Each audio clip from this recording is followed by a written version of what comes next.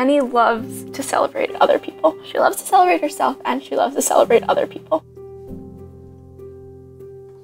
Annie is my twin sister and my best friend, and way more than my best friend. She's my other half. Annie wasn't even expected to live past birth. And then when she was born, she coded a couple times. She was not expected to leave the hospital. When she finally came home, all she did was cry. It was really hard having her as a kid because they didn't know how capable she really was. Annie doesn't have one specific diagnosis, but she kind of has multiple complex medical conditions. Bladder syndrome, tetralogy of Fallot, kidney disease, GI issues, and honestly, that's just skimming the surface. She's also just spent huge chunks of her life in the hospital and has undergone more surgeries than I can even keep track of.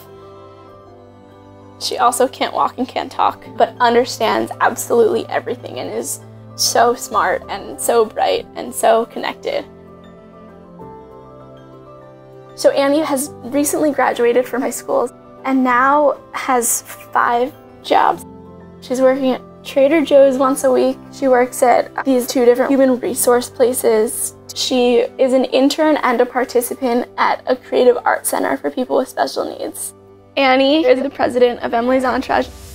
Emily's Entourage is a nonprofit that our family founded. Our older sister, Emily, has cystic fibrosis and is in and out of the hospital sometimes.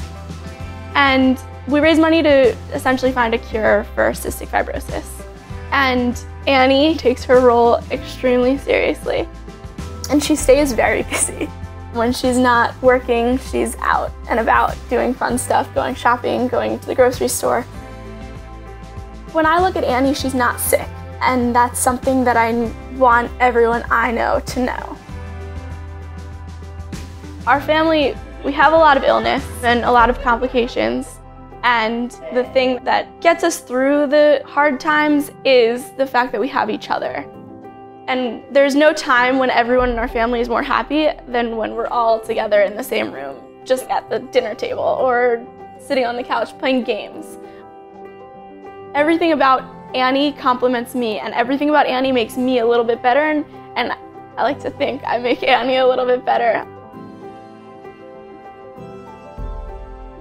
Since birth, she's been defying death and persevering and living and thriving and loving every second of it.